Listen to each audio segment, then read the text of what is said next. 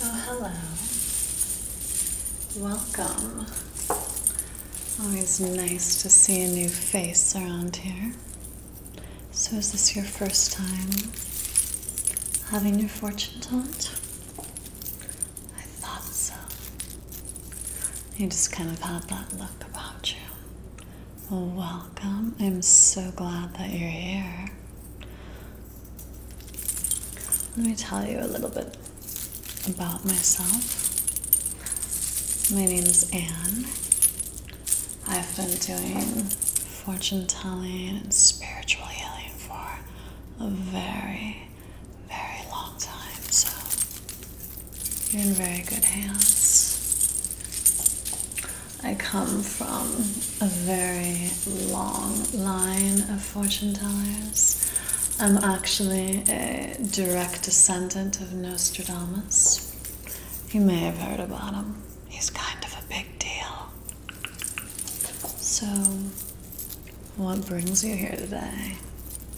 Do you have a burning question in your mind? Or are you just looking for some overall guidance? Either way, you've come to the right place. So you're just interested in a tarot card reading? You know, you have a very, very exquisite face.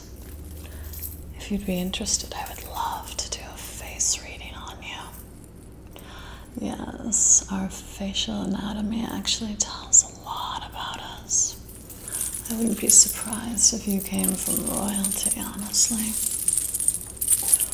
I haven't seen a face this exquisite in a really, really long time. Your forehead, you have such a high forehead, and those cheekbones, they just look like they've been sculpted out of marble.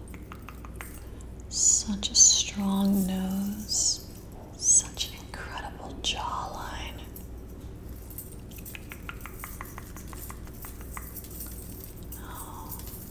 It's quite remarkable, really.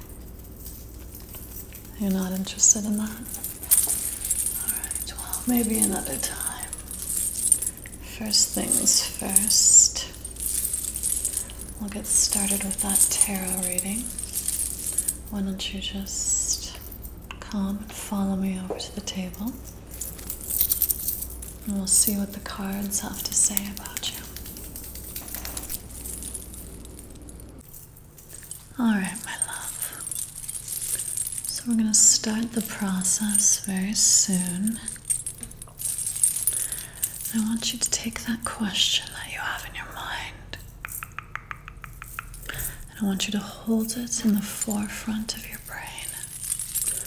I'm going to shuffle the cards, and I want you to keep that question in your mind the entire time I'm shuffling the cards. Can you do that for me? It's very important that you keep focused. Just keep thinking about whatever question that you want answered.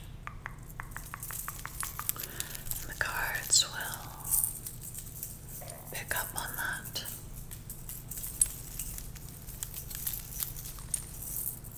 Can you do that for me?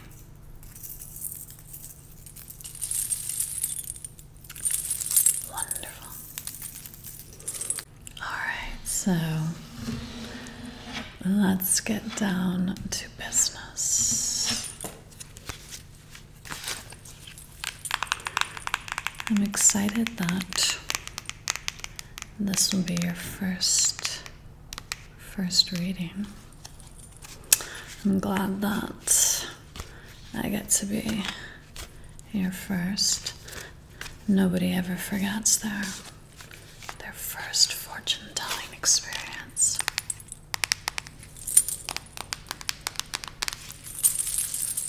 Oh, you like my shirt? Yeah. It makes such lovely sounds, doesn't it? Kind of sounds like rain gently falling on a tin roof. I'm practicing belly dancing. You'll have to come see me perform sometime. It's my latest hobby. One can never have too many hobbies, I say. Do you have any hobbies? Oh, interesting. I find that fascinating. I'm gonna need you to cut this deck for me a couple times. I need to have some of your energy on the cards. Yeah, just shuffle them however you like. You can cut the deck. Perfect. Okay. Now, I'm just going to. Perfect. Now I'm just going to spread them all out on the table. And I need you to keep thinking about your question. Keep that question right in the front of your thoughts. Okay, we're just going to stir these all together like a stew. We're mixing the stew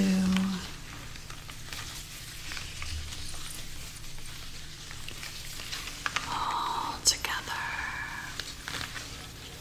Just keep focused. Keep your intention on your question so we can get it all mixed in with the cards. Alright. Now I'm going to bring them all together. And we will begin.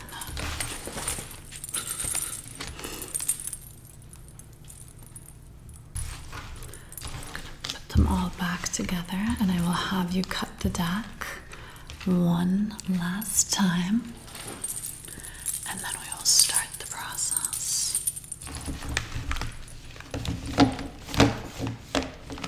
I'm so excited to see how this turns out. I have a feeling it's going to be a really good reading because I can just tell that you have such strong energy. I can feel your energy just like radiating off of you. You have one of the strongest auras I've ever been around, honestly. It's quite magnificent. Do you have any like psychic abilities at all? Like, do you ever just get like a really strong intuition about things? Yes. Always trust your instincts. I can tell that you have a very strong instincts, and that you should pay very close attention to them. Always listen to your heart. All right.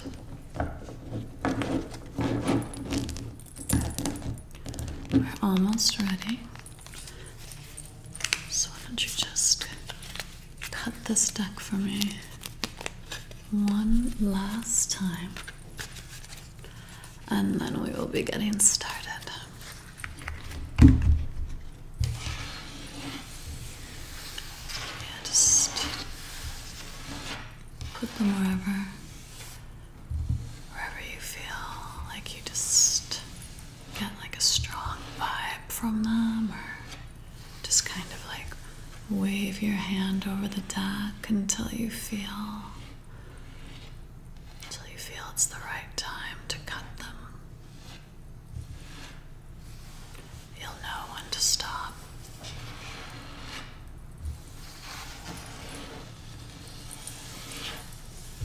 There's honestly no right or wrong way to do this.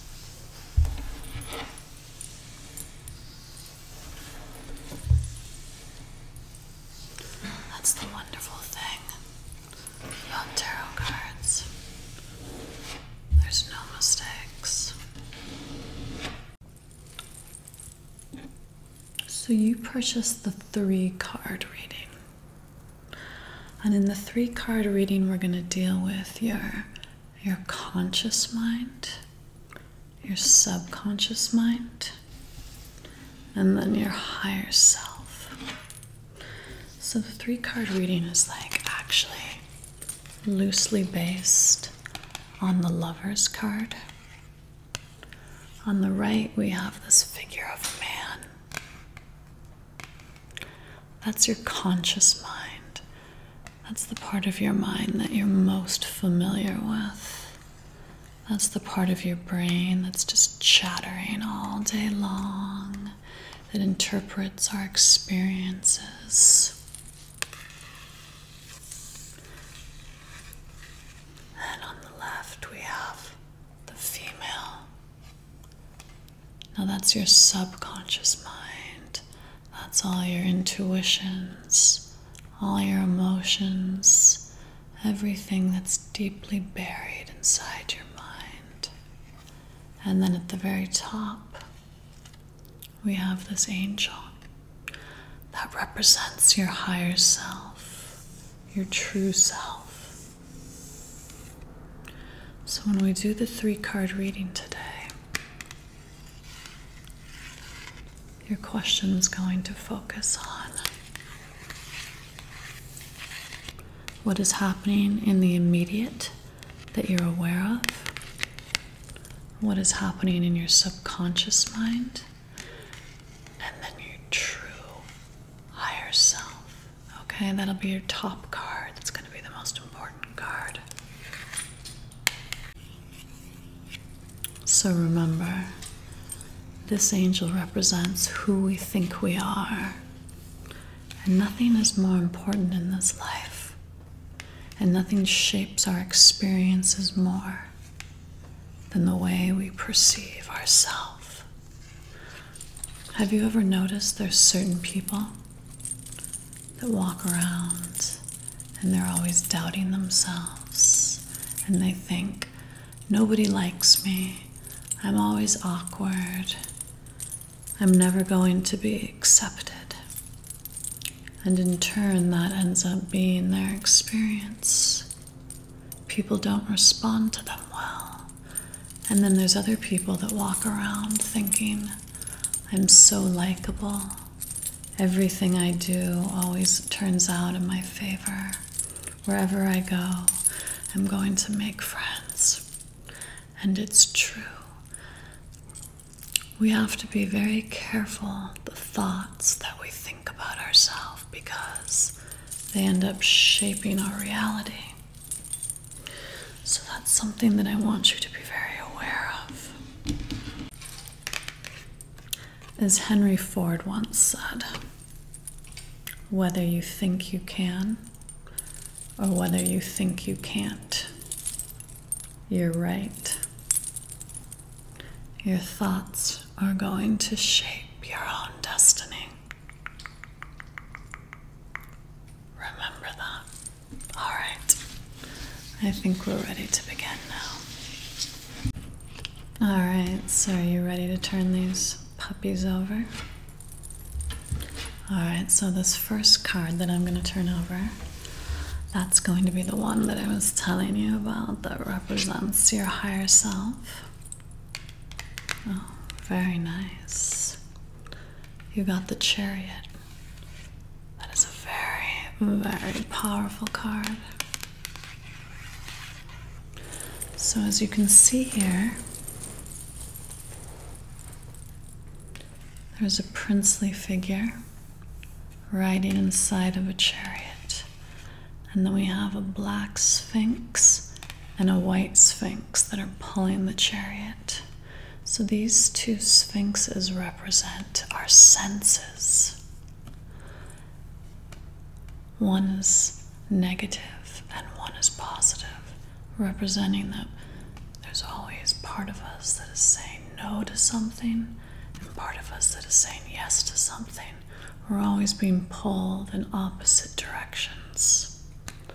And as you will see, this prince is not holding any reins. That is because he controls these senses with his mind. He's in control. This is your higher self. So this card tells me that you are being pulled in two different directions right now. If you look closely, you can see that there is a city behind the chariot, and there is a river behind him as well. This represents that you need to get outside of the city. You need to get outside of the noise that's in your mind and find some quiet place. In order to make this decision, you need to get away from all the outside chattering that's going on and find a place of seclusion that's going to help you make this important decision that you need to make. Because you're at a crossroads right now. Maybe you're feeling a little wishy-washy. You're being pulled two different ways. Part of you says no, part of you says yes. You need to get into the driver's seat. You need to take these lesser emotions by the reins and guide yourself in the right direction. Get outside yourself, find a secluded space, and set yourself on the right path. This card is also known as the Chariot of Triumph. So it tells me that once you decide what path to take, you're going to be very successful. You just have to make up your mind. And once you do, be set on the right path. So the next two cards you have are the Page of Pentacles and the Star card.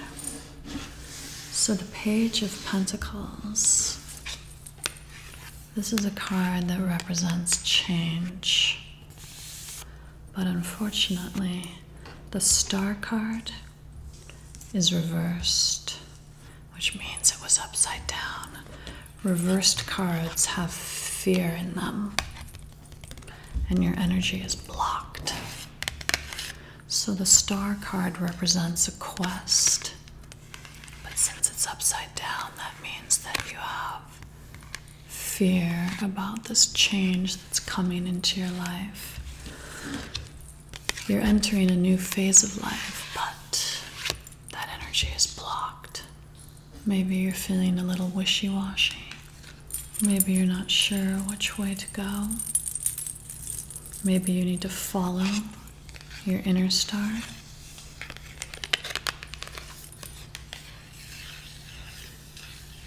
In your subconscious, you're feeling fear about this quest that you're supposed to go on, about this new phase of life that you're entering into.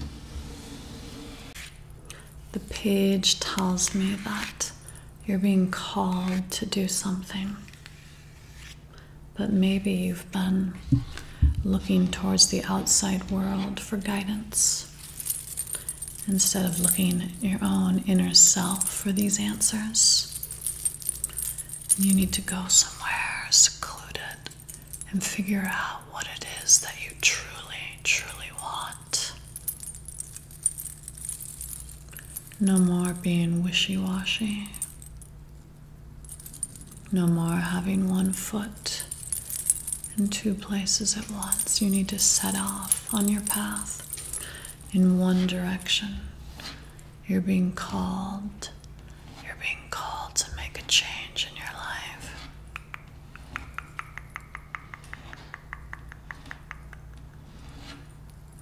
Do not seek your goals and seek your answers from the outside world. The answer is inside of you. But remember, this is not your whole life. These cards are just talking about what's going on right now, what's happening in the present moment. if we did another reading tomorrow, they could tell something different. But they picked up on what you're feeling in this exact moment. So, to sum it up, you're being pulled in two different directions. You know that change is coming. And you need to be in control. Take life by the reins. Choose your own direction. Choose your own path.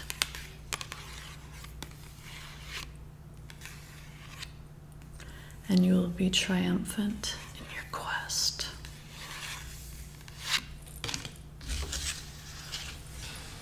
Well, I hope you enjoyed your reading. I really enjoyed doing it for you. I would love for you to come back sometime and do a facial reading of you. You really do have quite incredible facial features. And I can tell so much about you just from looking at your face. But I understand that you're in a rush and you have to go. But you know where to find me when you want to come back. It was a pleasure meeting you. I really enjoyed our time together. And just remember to believe in yourself and follow your inner star. And trust me, you'll end up on the right path. Trust me, trust me, trust me. I can tell that you're getting very close to achieving your goal. You just need to believe in yourself. And you just need to follow your own heart.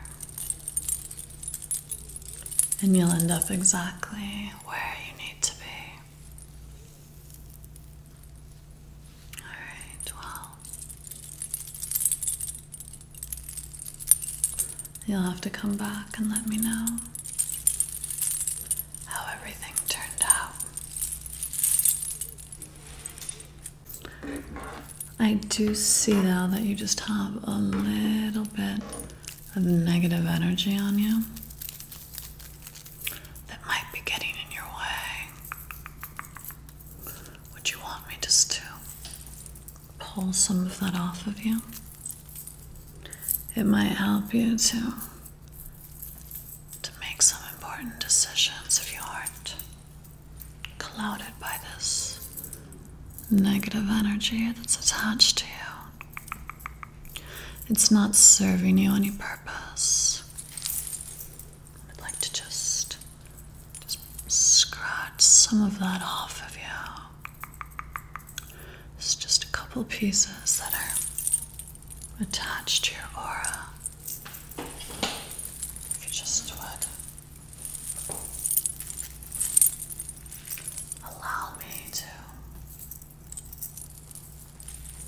just pull them off. Just gonna be grabbing. Just grab and just pull. We don't need this negative energy. It's not helping you. It's just holding you back. I'm just gonna scratch some of it off. Shh.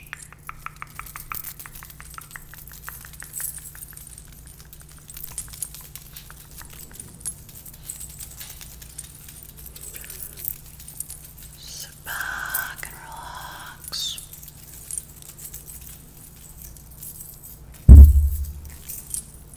Just got a little piece right there. Okay.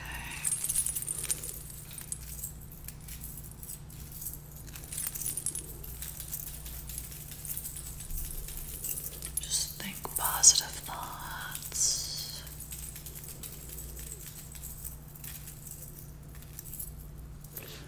Think positive thoughts.